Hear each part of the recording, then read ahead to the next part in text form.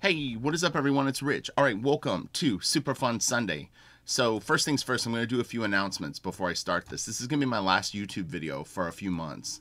I'm going to take a break and focus on my work. I just, honestly, it's not even a choice that is like, I'm just too busy. There's not enough hours in the day for me to actually do everything that I need to do. I wish days were like 40 hours and it would be no problem, but they're not. I just see the day fly by. It's like it's already 6 o'clock. It's already 7 o'clock. So yeah, but I'll be back probably in December is my goal, and I may stockpile some videos. But with that said, Patreon is still gonna go full force. That's a funny wrestling reference. So I'll still be uploading probably 3 to 4 videos a week up there. What I try to do is I try to do one educational drawing video, one inking video, one sort of like check out someone's art video, and then like a random other thing. So it's still a very, well, I mean, honestly, it's an incredible environment because you can go in for $1 and get access to probably close to 250 videos. So I also do private reviews for 20 bucks, and for $50 I'll actually do a full on like hour lesson where I really go over your stuff. But the $20 review is, I actually think, we're really it's a great opportunity for people to get an overview of what exactly I see in their work. But anyway, so Rafael Grampa, he's actually going to be working with Frank Miller, and he's a really cool artist. It's kind of Paul Pope meets, like, I don't even know, like Frank Quietly. I mean, he's his own person, but I wanted to at least do a video of someone more contemporary. I always feel like I'm grabbing stuff that's older. So this actually did come out in, I think, 2008, though. Let's check this out, though. It's pretty badass. And I was going to do this through my trade, but I could not get into my storage today. I actually grabbed some musical equipment for a friend of mine, and it's slammed right now. So it would be really difficult for me to get in and actually grab stuff. This is really nice. Almost has like a little bit of an Aaron Horkey vibe, if you know Aaron Horkey's work. But man, this guy is really good. So this is written and drawn by Rafael Grampa. And yeah, that's going to be badass. I'll have links to his social media and also Dark Horse, so that if you want to pick this up or support his work, please do. I always find it fascinating that a lot of times, oh, that's really cool. Storytellers tend to have different aesthetics than people that draw sort of the pretty stuff, and generally speaking, it's a smaller demographic that do really good storytelling and actually draw like pretty people. I don't know why that is. It's an interesting thing, but you know, I mean, these are like some pretty hardcore looking cats, and it's not that they're unattractive, but you know what I'm saying. It's like they don't look like supermodels. It seemed like people really enjoyed the Jeff Darrow video last week. I thought it was really good and really interesting. This is really cool. He picks great shots, and like, man, this just moves you right into this panel. It's so nicely done. The colors are actually really cool too for how simple they are. This is really nice. But just goes to show, if you go through my Super Fun Sundays and Storyteller Spotlights, how many different varieties of art and storytelling you can do in comics. I mean, it really is, it's incredible, and it's exciting too because of today's environment where, you know, you can build up a following online and do whatever you want on your own.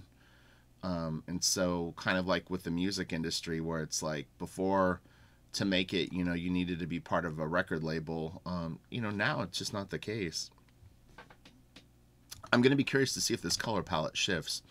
It would be an interesting storytelling thing. I've considered doing stories like this where you move through color moods, but we'll see. Yeah, this is a rough crowd. was interesting is, so a friend of mine sent me a link to the Frank Miller preview of the Dark Knight story that they're doing together. And when I first saw it, I really was actually confused of who it was. There was a splash page and then I think an interior, and I saw the splash page first. And I was looking at it on my phone and I was like, "Who is this? Is this Frank Quietly?" And this stuff is a little more rough. Like he's nuanced his stuff a bit more. Man, that's so great. Really interesting structure of this guy's head. This is all really nice. This guy is so good. Those nice fists. Really, really cool. It's a cool angle, and it's well drawn. That can be a little tricky. Oh gosh. Yeah, this is really good. Really good. We should take bets right now. Will the color palette shift for people that haven't seen it? Oh man. And honestly, it's incredible that someone, well, again, he is really, really good. There's no two ways about it. But this guy did his own thing. It's very different and more rough than a lot of things that you might see out there.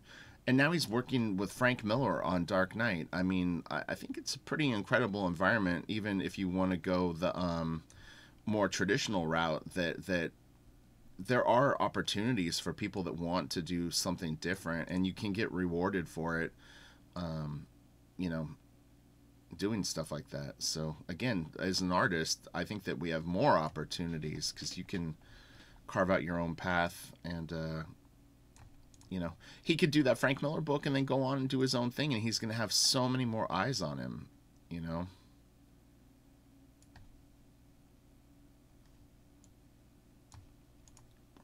Oh, there's a little different color coming in.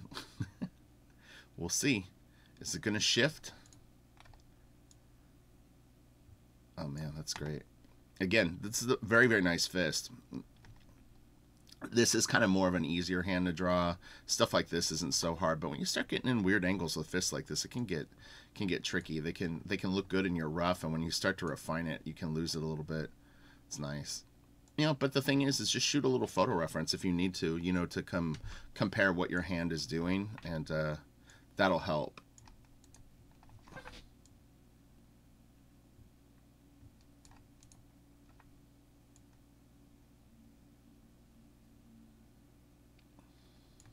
This is really cool. It reminds me of that, I'll never remember the name of the game right now, but it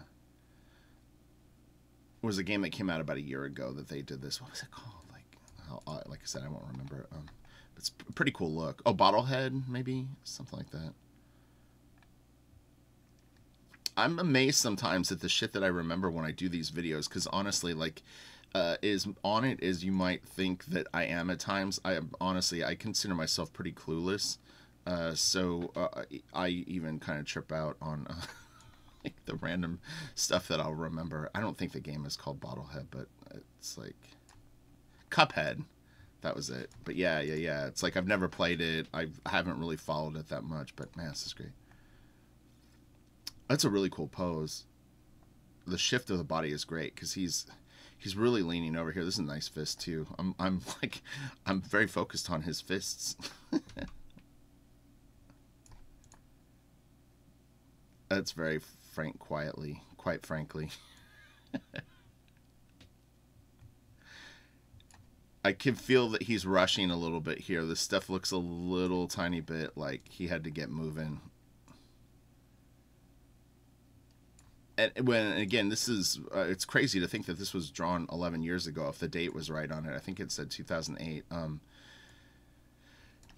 sure he's a much better penciler now. It's hard to say how much experience he had when he had done this. This may actually be his very first comic, which, if that's the case, it's very accomplished. This is really nice. Great storytelling choices here.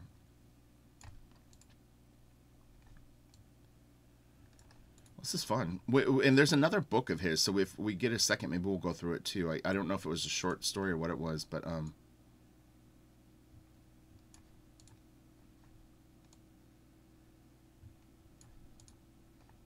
this is crazy. The boots and little pants. Yeah, there's a little tiny bit of a Paul Pope sort of vibe going on with this stuff. It's funny. This looks like the that John Lovitz reviewer character a little bit to me. I know it's probably just coincidence. This is really cool. Man, that's nice.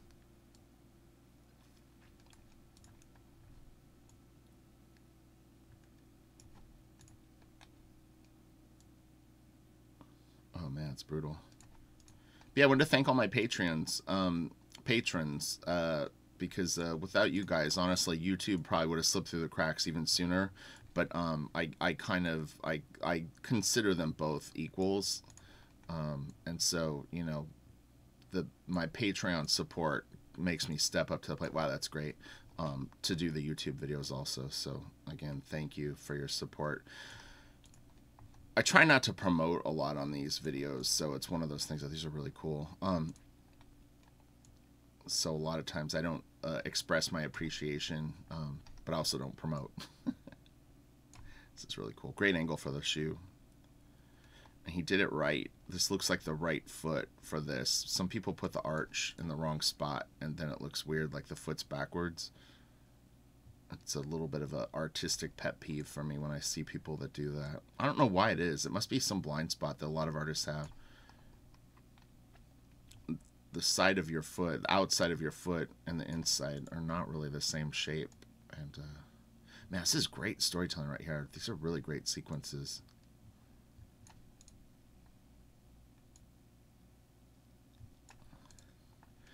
It's incredible that he was able to keep it so consistent with this color palette, and it seems to work. It's funny. It's like when you almost see this color, there's a little bit down here. It stands out quite a bit. Man, this would take a long time to do. It would be really time consuming. This is great. This looks like a stat. I'm not going to get into it right now. Bonus features. Rizzo, nice. Oh, this is cool. Oh, wow. Yeah, it's nice. Man, this guy's got a great style.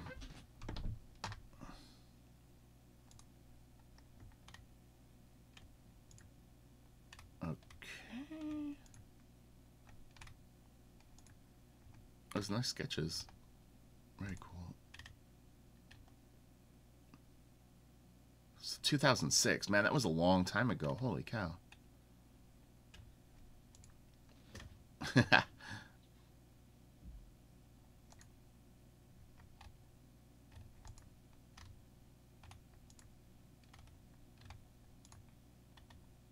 Whoa, what happened there? It's funny that he left that in there. I would have actually just statted in another drawing, but I guess maybe I'm missing it. Maybe there's a reason and I don't see it right now. The second, that's really cool. I love this kind of stuff. I think like it's cool when books have this in the back. It's really interesting. Oh, this is a nice bonus section. Wow, that's really cool. Oh man. Yeah, he's great. And so Dark Horse Comics. To pull this up. So this is Strange Tales 2. It's going to have a few different pencilers, but what we'll do is we're just going to focus on the Rafael Grampa stuff.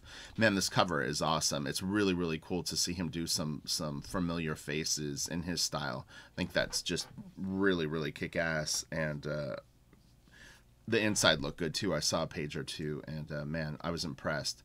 So this is a little bit of a different coloring style in this. It almost has a little bit of like a cell animation kind of vibe, which looks really cool. That it's a little like blurry, kind of like if you look just at the colors. I actually think it looks really cool on his stuff. But yeah, that is a great cover. Man, that is so nice.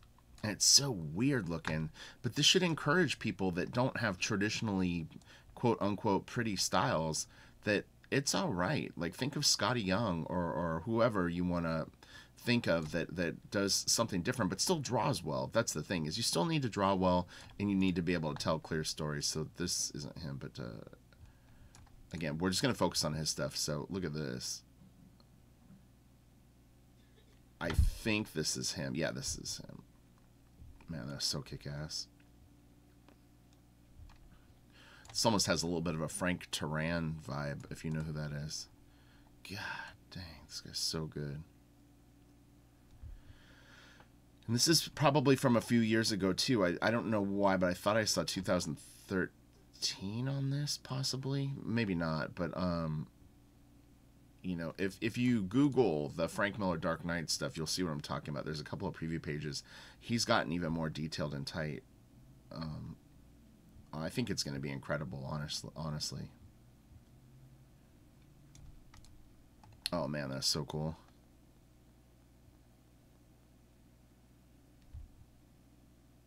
Wow. Yeah, this is really impressive. We'll see at the end of the story if it credits it. I'm curious of who colored this. That's funny. Yeah, this is wild.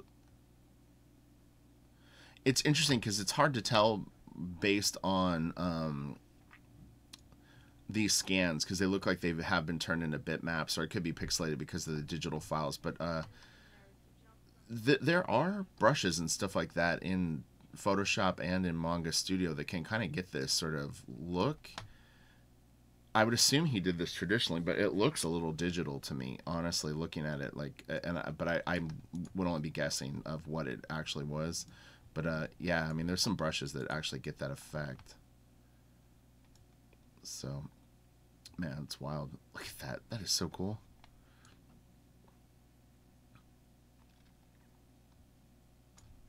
That's really interesting. He's the guy that doesn't get fussy with his panel borders. I always end up cleaning him up because generally I don't work on stuff that's this gritty. But yeah, you know what I mean? You can have like stray lines going through the panel borders. Usually at the end I'll clean all that stuff up. But it's part of the charm of these styles. This is really good. This is really cool.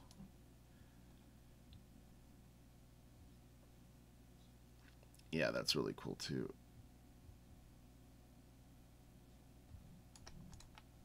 Bam! Wow. That's so awesome.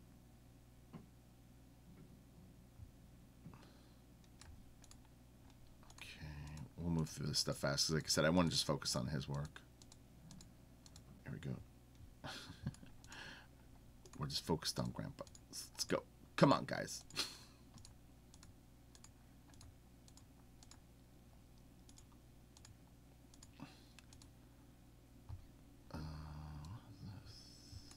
Oh, I wonder if he only did it in the first story.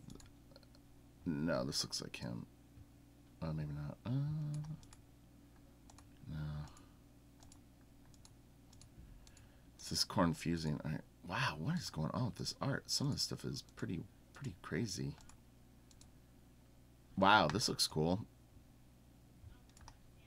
Man, that's actually really neat. It's like sidebar. Oh, that's from Buscema. A lot of these shots are homages. Come on, more Grandpa. Alright, issue 3. There better be Grandpa in here. I'm gonna be mad. Maybe he only worked on that one story. Oh man, that was cool. Man, that's awesome. I remember seeing this online, I think. This guy's stuff is really cool. That is detailed. That's nice, though. Great work. Wow. Yeah, this guy's cool. It's very cool. I like that Marvel is at least taking a risk with these artists and trying different things. Man, that is really great. So I do respect that, although maybe not all the styles will appeal to me. The fact that there's a variety, I do actually think is cool. All right, maybe that was all the Grandpa. Bummer.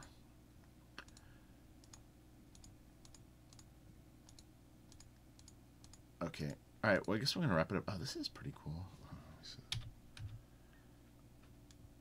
Oh, Toby Cypress. Yeah, he's really good. This is nice. I like this. Yeah, this is cool.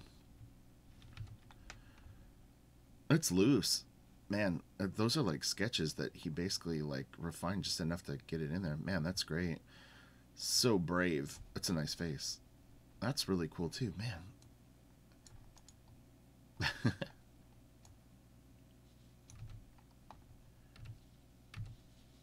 All So this might be the end. All right, I will see all of you in December. And again, it's like if there was more time in the day, or if I had more free time, I would do it. But I can't pencil, ink, and then work and do all the things that I need to do in a day and actually have more on my plate right now. It's just impossible. But the goal is to have videos done when I come back, so I'll be squeezing them in. So all right, cool. I'll talk to y'all later. Have a good one, and we'll see you in a few months. Bye.